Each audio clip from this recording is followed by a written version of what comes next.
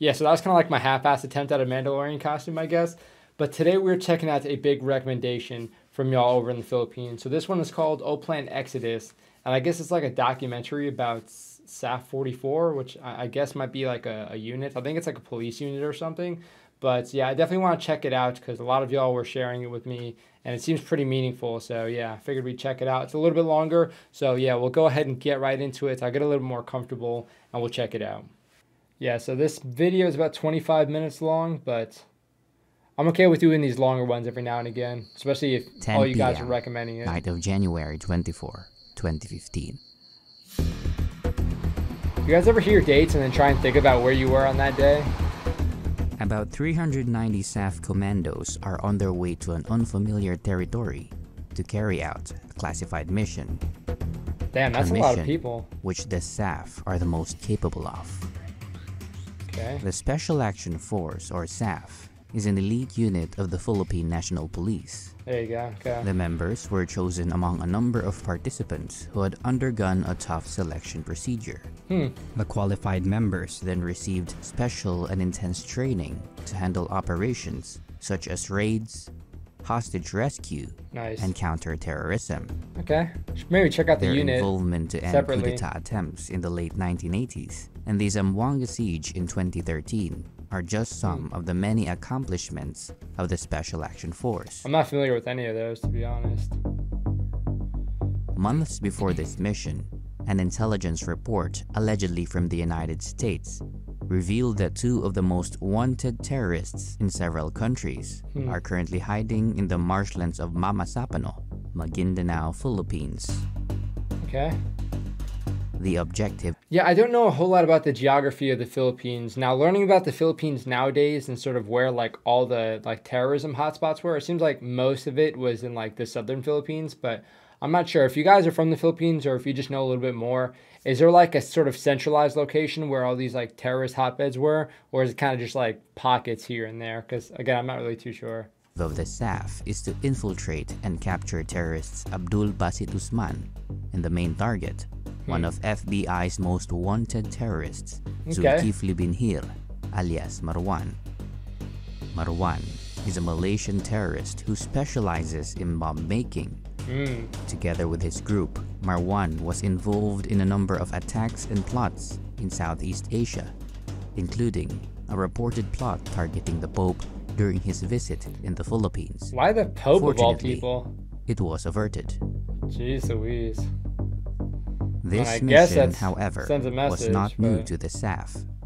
Efforts to capture Marwan can be dated back to 2010, wherein 9 consecutive attempts have been made, but none were successful. Damn. Most missions were aborted, and in some cases, Marwan was able to escape. Okay. But this time, slippery dude, officials responsible of the operation were confident that the outcome would be different. With this confidence in mind, the SAF commandos prepares as they get closer to the site. Nice animation too. The mission. A mission that will forever be remembered by Filipinos. A mission named Oplan Exodus.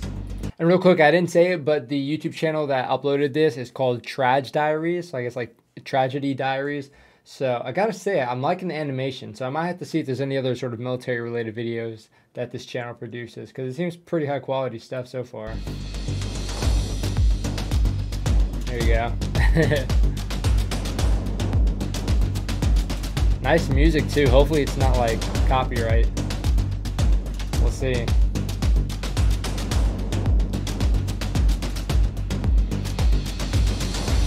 It's like old like N64 vibes here with the graphics and whatnot.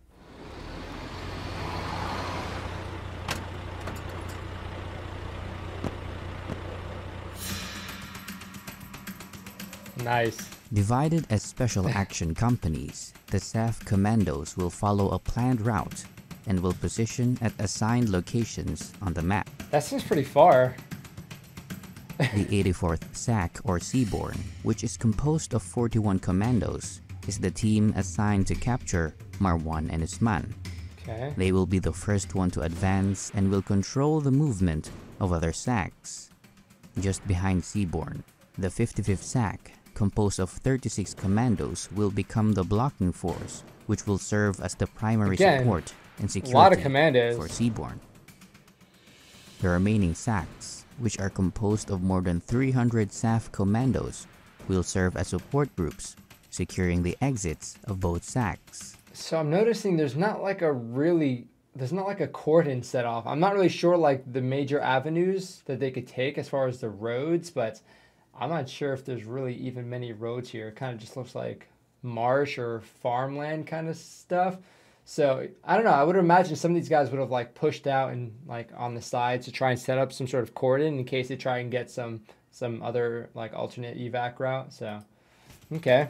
Meanwhile, the 43rd SAC will position along the drop-off point, securing both ends of the highway. Okay, makes sense. Lock down the highway. The plan was estimated to be done at a specific time. However, this was unlikely, as the terrain leading to the targets was a huge obstacle for the commandos. The marshland was covered with vast areas of cornfields and deep rivers. Okay, yeah, it's a lot of ground to cover. I'd imagine that would go into the planning, though. It was not their territory. Throughout the marshland, several armed groups are situated at certain areas, the largest of which are the BIFF and the MILF. The BIFF is a militant organization based in Mindanao, seeking to have an independent Islamic state for the Muslim minority. Meanwhile, the MILF, also a group in Mindanao, is an organization which seeks to separate from the central government.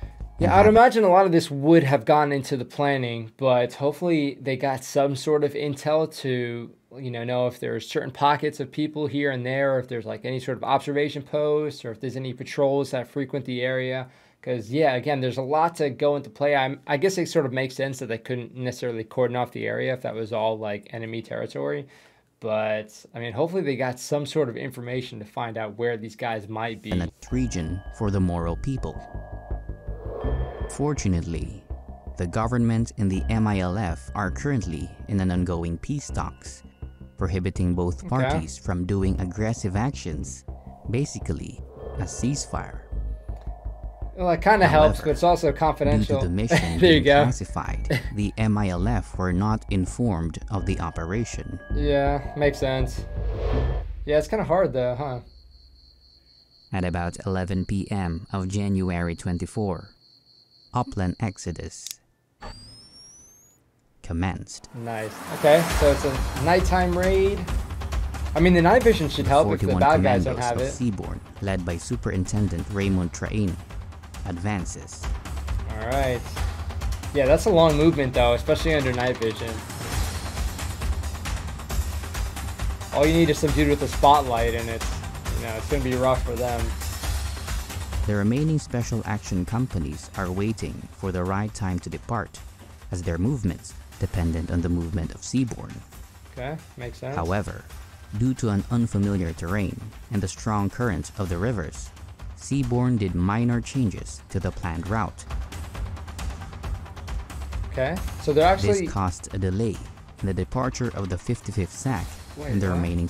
Are they actually traveling by water? I know that they're called Seabourn, but did I hear that correctly? Minor changes to the dependent on the movement of...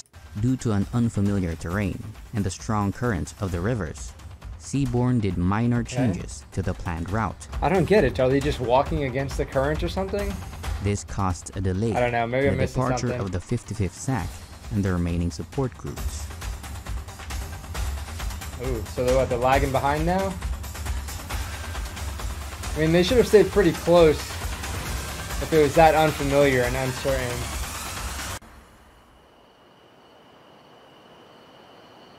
Okay, 4 a.m. So, seems like they're either going to start this right before the sun comes up or maybe even right after. Okay, so it seems like they're kind of staged and ready to do something. Okay, nice. So I guess the movement went pretty well. That's good.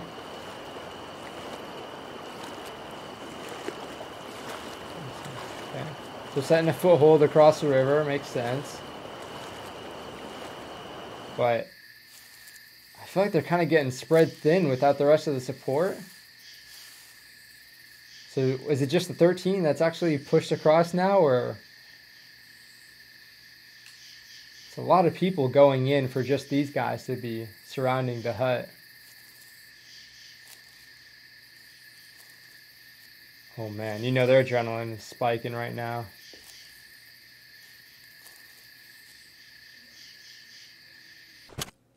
Oh my gosh.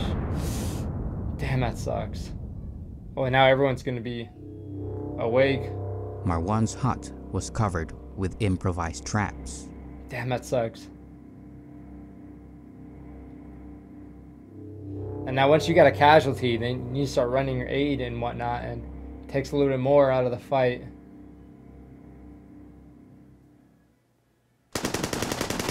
Ah, jeez Louise. Yeah, hopefully they have some support, like, right up their ass, because they're just perforating the hut, though. The audio in this is pretty solid. Hidden from sight, Abdul Basit Usman escapes. Oh my gosh, dude. Yeah, they should have, like, pushed up some more guys. The gunshots awoke the armed groups in the area. Oh, now it's gonna be a big mess. Jeez. Hopefully they get some security on the guys that went in.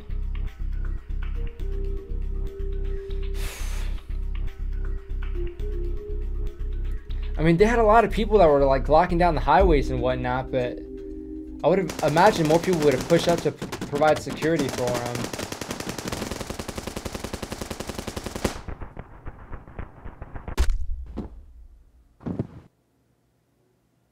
Seaborn had successfully neutralized one of the world's most dangerous men. Hell yeah, good stuff.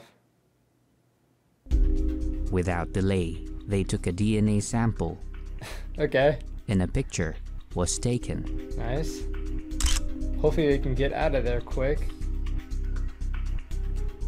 A SAF commando then sent a text message to the command saying Mike 1, bingo, which meant that the target was neutralized. A text message? Okay. Triumph was felt among the commandos outside as they've heard the word bingo. Okay. But that triumph won't last. Is it just those 13 as Seaborn attempts to unite with the 55th SAC for the exit. Oh man, dude. They were already surrounded. Yeah, no kidding. Meanwhile, the 55th SAC, which was delayed for hours, attempts to reach their designated hours? waypoint. Whoa, no way, those guys are so much further behind. Are they not rocking night vision or something? Oh, dude, that sucks. Hopefully they don't get held up with some other groups. As they were navigating through the cornfields of Barangay Tucanalipaw, they heard men shouting around the area. Ooh. It's cornfields too. You never know what you're gonna walk up on.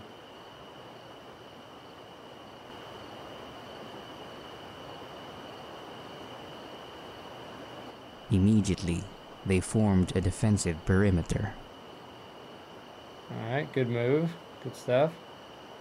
Yeah, the audio in this video Across is the river, they saw MILF members gathering near the bridge. Ooh, that's not good. The 55th SAC waited. Their only cover was the cornfield and the darkness. Well, if they got night but vision, not for long. If they got night vision, that helps. I'm not sure if they have. Okay, well, doesn't help so much now. Yeah, if they had night vision, it could have helped a little bit, but I'm not sure what kind of setups these guys were rocking as far as like night vision optics or even IR lasers. Oh, and now it's going to be level playing field. And besides the difference in weapons and gear and whatnot, and overall discipline. But if these guys know the area better, could get pretty scary.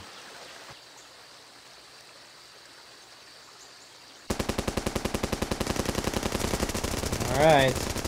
Damn, dude. Oh, now they're getting freaking surrounded. As dawn breaks, the 77 commandos of the 55th SAC and Seaborn are to be surrounded by over 1,000 combined members of the MILF, What? BIFF, and... Well, okay, there had to have been some sort of intel for this to like sort of know how many enemy forces were in the area, because 1,000 and you're only pushing up like 77 for that like initial like cordon and assault. Yeah, I mean that's not going to be good for these guys, especially when it's happening like this, where they're sort of getting surrounded and whatnot. So, oh man. And other private armed groups. At the location of Seabourn, it was a fight for survival. Damn, yeah, there's a lot of freaking Thinking they were in the unmatched by the unknown number of armed groups shooting at them, they decided to retreat to the river and took a different exit route to avoid the enemies. Good move. In case they're being But tracked then again, or something. they got surrounded. Ah, damn, dude. During this time, the SAF commandos of the 55th SAC and Seabourn continuously called for reinforcements. Yeah, okay. This led the remaining special action companies to advance, but then eventually retreated as they were met with gunfire. What? You gotta just start pushing everybody At the up same there. time, the situation reached SAF Director Getulio Napeñas Jr., the commander who oversees the operation.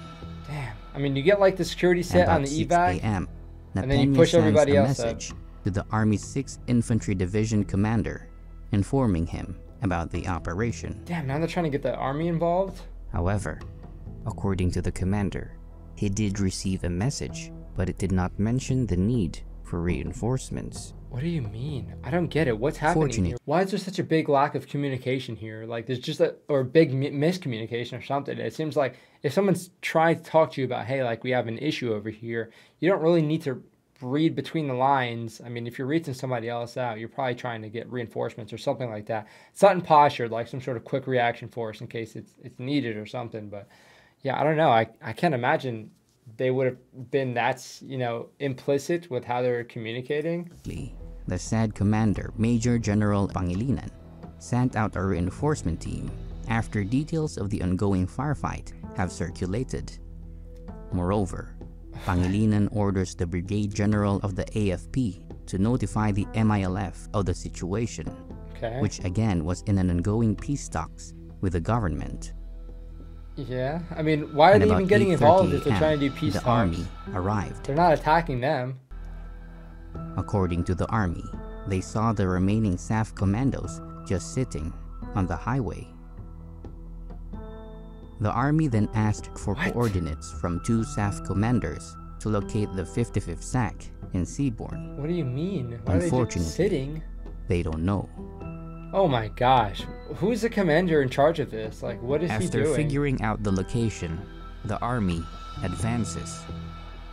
How are they letting their freaking buddies get like torn to pieces while they're just sitting on the highway? I don't get it. If you don't know, try and do something. Try and get in contact with someone. The commander should be in charge of like plotting where everybody is. Like, it seems like there's nobody on the ground to tell them what to do. I don't get it.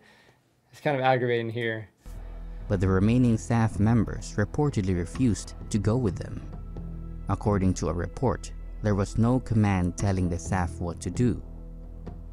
So you just give up your camaraderie and At about 9 brotherhood? a.m., the army received a call from Seabourn, My gosh. informing them that they are on a hill in Barangay Tucanalipa, surrounded by the MILF. However, AFP Chief of Staff General Katapang ordered his men to not engage the MILF because they don't want to endanger the ongoing it's a hard peace situation. process. I mean, okay, but also if they're not really The army then listening, proceeded to extract them. they're not that serious But about along the the peace way, talks. they were also met with gunfire and forced them to retaliate. Yeah, well, hey, screw those peace talks. I mean, if you don't want to listen, then you don't want to listen. Jeez. 12 o'clock, okay. So this is after, what, like 7 hours already? Damn, dude.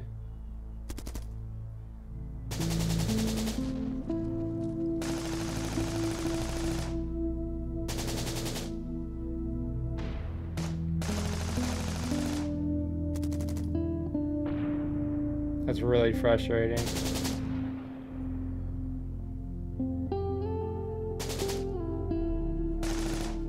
How are you a member of SAF and you're just like, yeah, no one's telling us to go and help him out, so we're not going to do it. I don't get it. Good grief.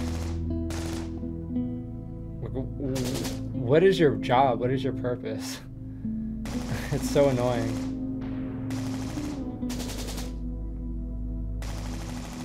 Wow.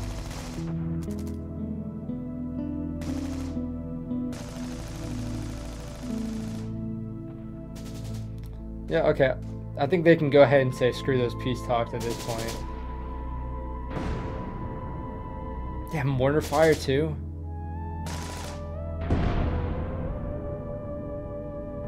They got mortar fire? Where's like the military? Like, you figured they'd have some mortars, some arty or something.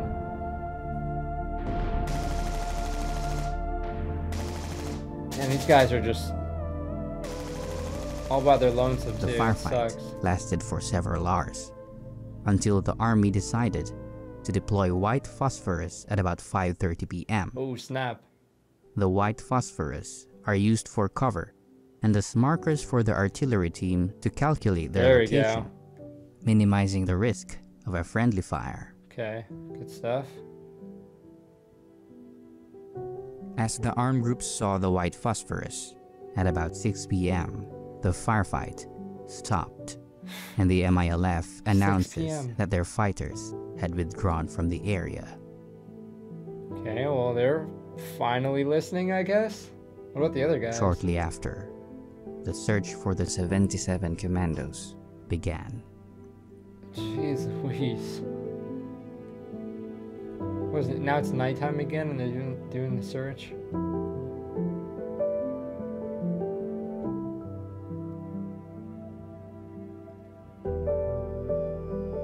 That's so annoying to hear about. Damn, that one. So there was one that made it out.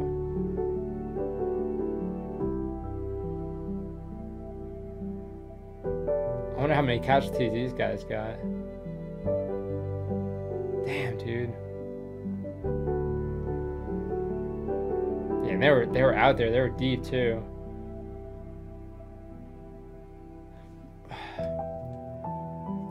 Oh my god, dude. Are you kidding me? Dude, imagine being those dudes that just refuse to go in, and then was it Christopher Lalland? He just ends up walking out on the highway. Like, how would you respond to that? Like, what would you feel? I would imagine these guys would, if you're refusing to go out and then this dude comes out and he's literally the lone survivor, like, you have to just quit your job at that point. Like, refusing to help this dude out, and now all of his buddies are dead.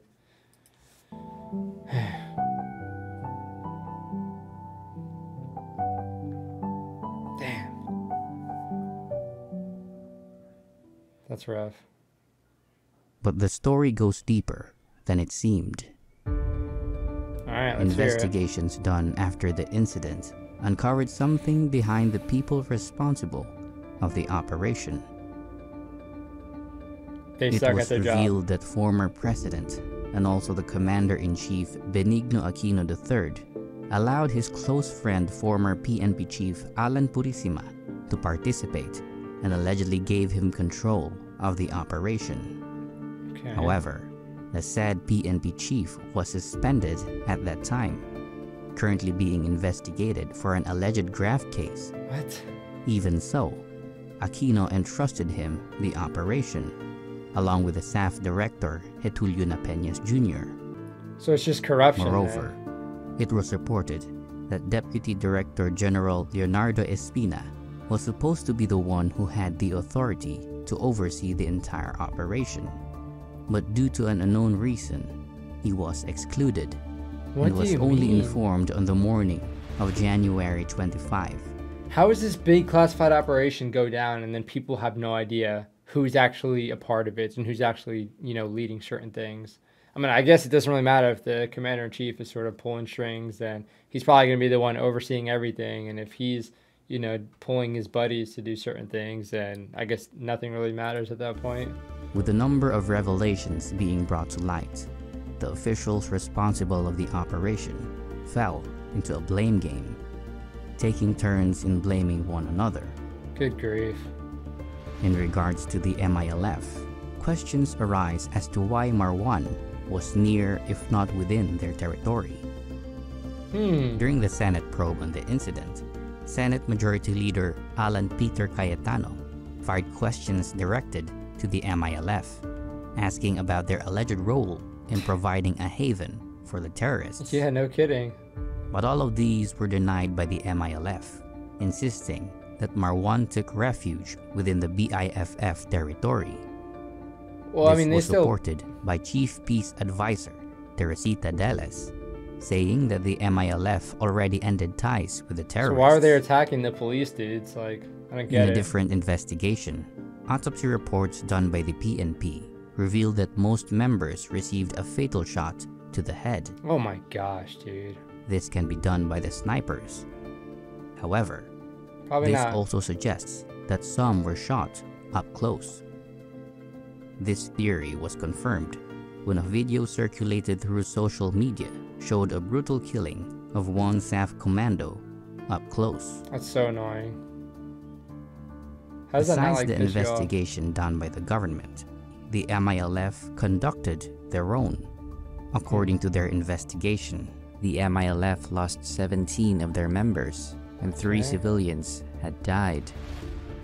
In regards to the Upland Exodus, the MILF said that they were not aware of the operation. And even with a ceasefire prohibiting both parties from doing aggressive Well, sure, but why are they actions, going and attacking them they anyway? said that they were not able to identify the SAF commandos and claimed that the said commandos fired at them first. These claims led people to debate if this was a case of a misencounter or just pure massacre. The Senate, which condemned the manner of how the SAF members were killed, labeled the incident as massacre. But the Commission on Human Rights chairperson disagrees with them, stating that categorizing the incident as a massacre is excessive. Is it excessive? What do you mean? How's that excessive? Okay, well, man, those guys go out and freaking take this dude down, and then they just get left in the dark.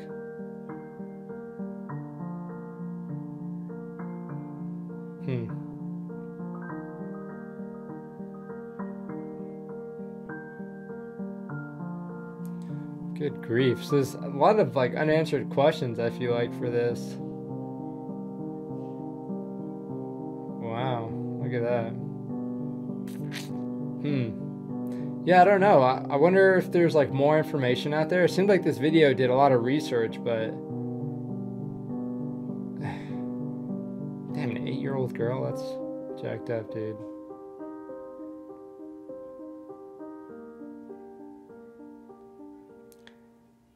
I don't know what annoys me the most, to be honest. The tragic events of January 25, 2015 cannot and will not be forgotten by the Filipino people.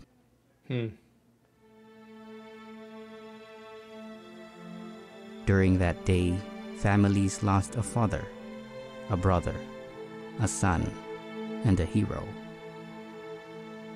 Thus, questions and outrage remain. Who was at fault? Who is to be blamed? And has justice already been given? But Yeah, one this is thing is frustrating. certain and will surely be remembered: the bravery and sacrifice of the fallen 44.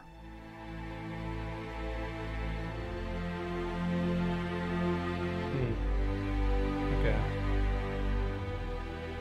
So that's the SAF 44. Damn, dude.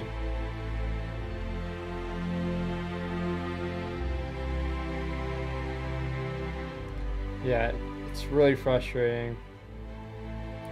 I don't know what, like, I don't know what annoys me the most, though. Like, the fact that their buddies just left them out there without going to help, or the lack of answers, or just the corruption that was probably involved.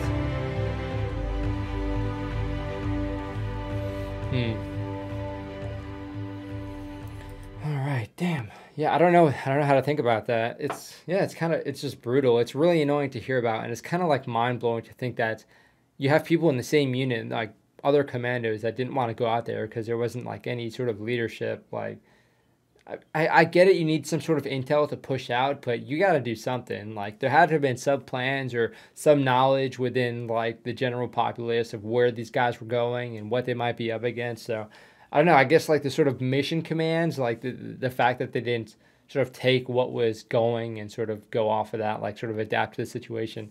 It's kind of frustrating to hear about, but yeah, I don't know. There's a lot of things that seem to be like that just went wrong or kind of got swept under the rug, so I'm not really too sure. I definitely like to do my own research about this and sort of check it out and see what sort of happened with that. But this is the first time I'm hearing about this, and I guess, you know, it's not common for stuff like over in the Philippines to really make its way over to the US too much, but this seems like a pretty big deal, the fact that all this went down. And again, in 2015, I was in the military, and I was in the military for a few years at that point. So if something like this did come up, I probably would have caught on to it. But yeah, it's kind of frustrating to hear about. And I don't really understand how they could just leave their commandos like that. But yeah, let me know what you guys think about this. I do appreciate the recommendation. It was a really awesome video to check out. It's kind of cool to sort of spread this, you know, story with everybody else and sort of learn about it myself. But yeah, I do appreciate the recommendation. Hopefully you guys were able to appreciate the video. And if you know anyone that was involved, then yeah, if you can provide some sort of context or more information, please throw that down below. But yeah, pretty fascinating to hear about. But definitely let me know what you guys think about this video. If you have any other recommendations, throw them down below. You can head down to the Discord and recommend stuff there as well. But thank you guys for watching. That's it for this video. I'll see you on the next one.